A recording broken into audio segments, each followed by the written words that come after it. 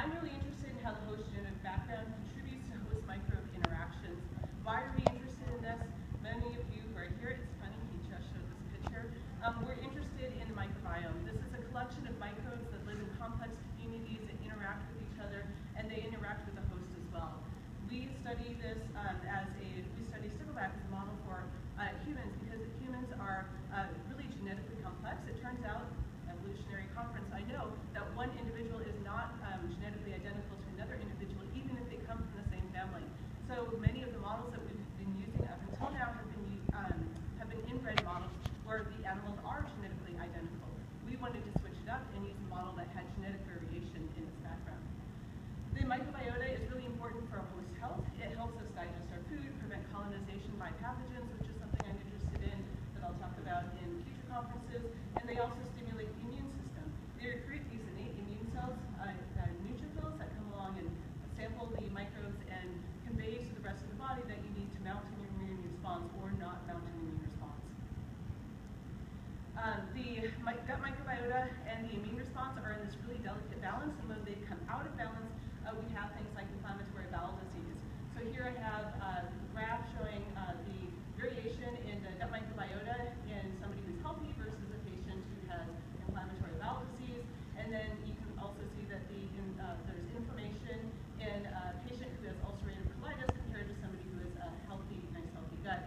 For those of you who are into histology, all of these, many of these little purple dots are actually neutrophils that have invaded this gut and changed the actual morphology of the gut.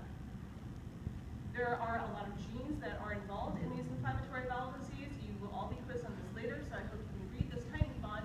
What you really should get from this is that these are really complex diseases. There are a lot of genes that contribute to this. This isn't one gene or another. So if you're going to study something like inflammatory bowel disease, it helps to have a genetically complex model system. So we're using stickleback. For those of you who are at this conference, I don't need to explain that stickleback have a lot of natural genetic variation. We're taking advantage of that. Some other things that we really find interesting about stickleback is they have these large clutches. So we get 200 fish from a single mating of a male and a female, which is really helpful for reproducing results. Our juvenile are optically transparent, so I can fluorescently label immune cells and I can fluorescently label bacteria and see how they interact with each other in fish up to the juvenile stage. Of course, their evolution and development is thoroughly described, and they share many pathways involved in host microbe interactions and immune responses with mammals. I like to remind people we actually evolved from fish, so using fish as a model for human disease kind of makes sense. Important for my studies as well, stickleback have a digestive system that's very similar to humans, with an esophagus, a true stomach that's not found in all fish, and then an anterior and a posterior gut that's separated by a junction. So I was interested in host microbe interactions. I wanted to be able to examine what the host looks like in the absence of microbes and then in the presence of complex microbial communities and in the presence of individual microbes. So I adapted a protocol from a zebrafish protocol in which I can surface sterilize I can sterilize the eggs, the surface of stickleback eggs with PBPI and bleach, and then I can raise these fish in the absence of microbes, so our nice little germ-free fish, up to 14 days when their egg yolk sac is absorbed by the host.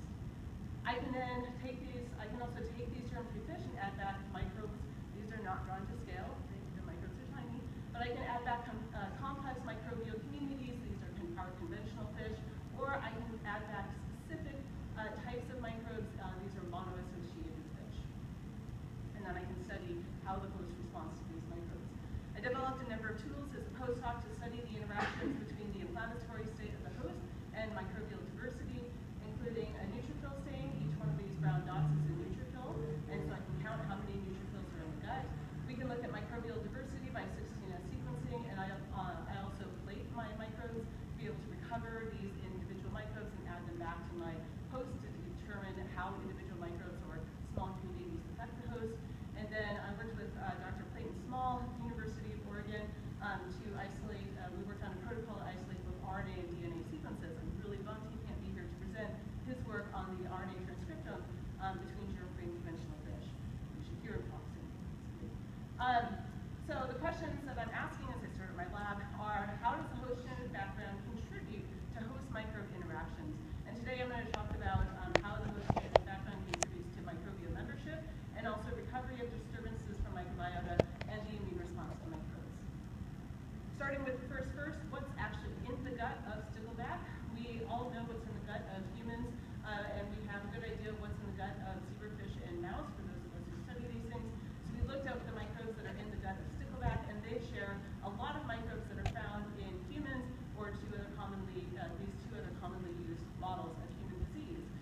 have, interestingly, they do have some microbes that are found in humans that are absent from zebrafish and mouse microbiome. So we're really interested in following up on those.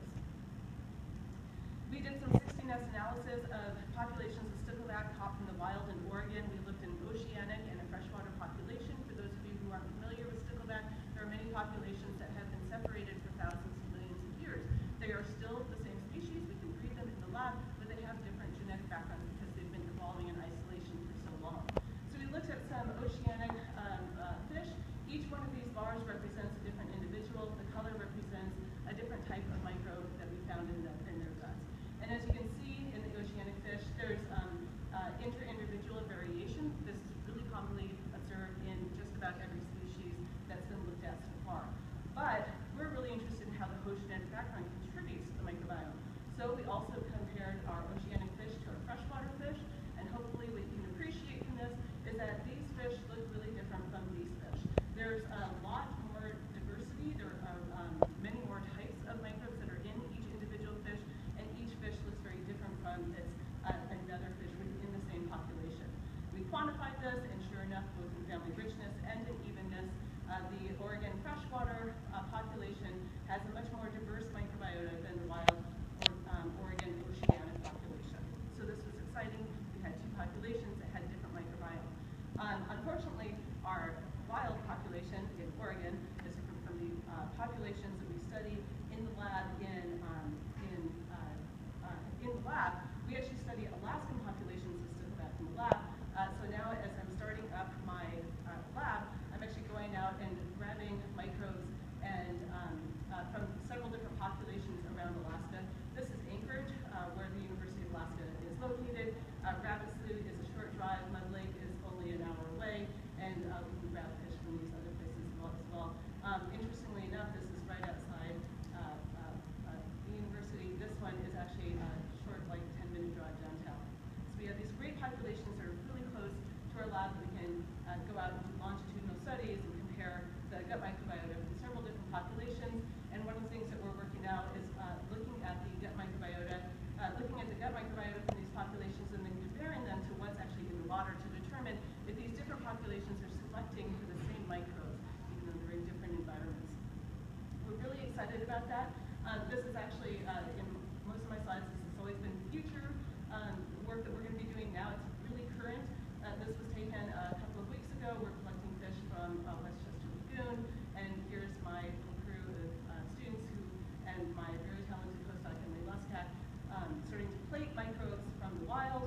And just to show you how current this is, my postdoc posted this Mud Lake, or she went out and collected fish from Mud Lake just yesterday. Good. So we're also interested in what happens if we disturb the gut microbiota, and how does this affect the immune response or the somatic development or behavioral development of our stickleback populations, and do they respond different to these gut microbes? So as a postdoc, I was really interested in the immune response to microbes. So we took our oceanic population, this is a rabbit slough population of stickleback, and looked at the number of neutrophils that were in the gut in these fish that were raised in the lab and raised in the presence of microbes. So these are oceanic conventional microbes, and there are a large number of neutrophils in the gut. When we raise these oceanic fish in the absence of microbes, we see very few neutrophils in the gut. And then when we add back an individual strain that happens to be Pseudomonas for you microbiologists out there, we see that there's partial recovery of this phenotype, indicating that other microbial members are actually contributing to this immune response to microbes. So we're really excited about this. Now we can start playing with these microbes and figuring out which microbes are eliciting an immune response to in the host. We're interested in how the host genetic background contributes to phenotypes. So we compared our oceanic population to our freshwater population, and of course I wouldn't be telling you this if there wasn't a difference. Lo and behold, there was a difference.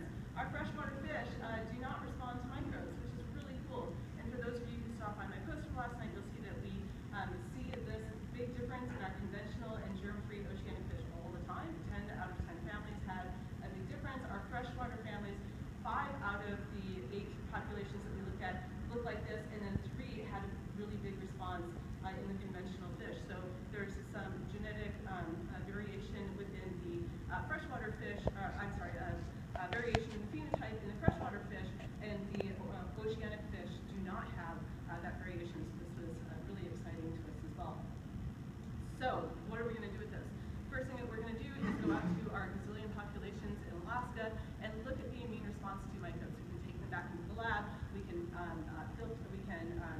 sterilize the surface of the eggs and look at their immune responses to microbes as well. So I'm really excited to start following up on that.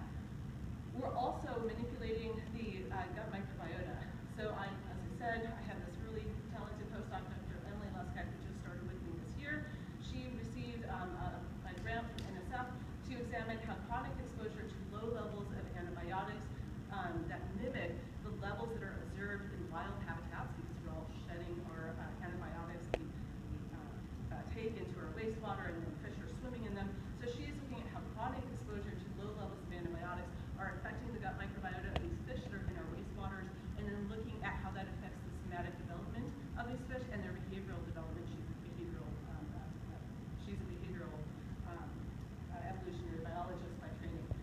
And then we can take the same system in which we raise freshwater and oceanic populations in the same treatments, control, or antibiotic, and we can look at high levels of antibiotics. So we have a graduate student who's starting with us this fall, Ryan Lucas, and he's going to be looking at exposing microbes, exposing fish to clinically relevant levels of antibiotics for short periods of time, and this is going to mimic what we see in kids when we take our kids to the doctor and our kid has an ear infection, and the doctor throws antibiotics at us, and we gleefully give them to our kids because the ear infection is now gone. How is that affecting long-term development of our kids? So he'll be looking at that using stickleback as a model, and we received Embry funding for this. And then we're also interested in disturbing the microbiota in other ways. So we started a collaboration with Dr. Frank von Hibbel, who's been amazing. I just spelled his name wrong. That's awesome. He's been an amazing collaborator. And what we're doing right now is we're taking this nice collection of gut microbiota that I have, and we're exposing them to this environmental contaminant, perchlorate. And perchlorate is found in waterways all over the lower 48 and some waterways in Alaska. And we've tested 17 different strains, and what we found is that perchlorate, as seen here, can affect the growth of our microbes and our control, our instant ocean control, and no treatment at all grow perfectly fine. And thus far, we've looked at 17 different strains. I have 155 sitting in the freezer, so we're picking up the speed on this. We've looked at 17 strains. 10 of the 10 strains were affected either positively or negatively by the presence of perchlorate, and no effect was found in 7 strains, indicating that when we expose our fish to perchlorate, we're going to see a shift in gut microbiota. We're going to be testing that this fall.